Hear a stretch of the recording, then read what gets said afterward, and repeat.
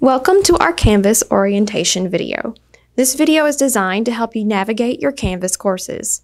Every Canvas course will be slightly different depending on how your professor designs the course. For the purpose of this video, we will show you what is available in the average course. After clicking on Canvas from your portal page, the first thing you should see is a dashboard with all of the classes you are currently taking. Once you select a class, it will take you to the home page. This will usually show a welcome message and give an overview of the class. Next is the Syllabus tab. This section can house the professor's syllabus for that particular class. Make sure to carefully read over the syllabus, as it will help you prepare for the semester and know what to expect. The Announcements tab is where the professor can post messages for the entire class. They could be things like reminders about an assignment, extra credit opportunity, or a project extension.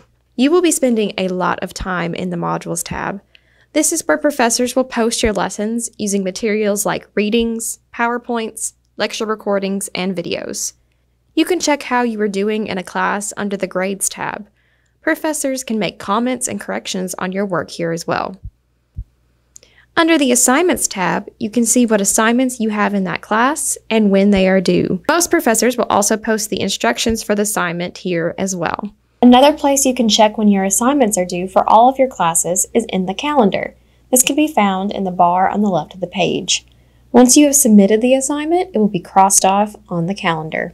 If your class has separate tests and quizzes outside of regular assignments, they could be found under the Quizzes tab.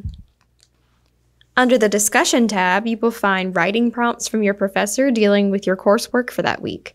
Most professors ask that you write a post and respond to other students to engage in communication with your classmates.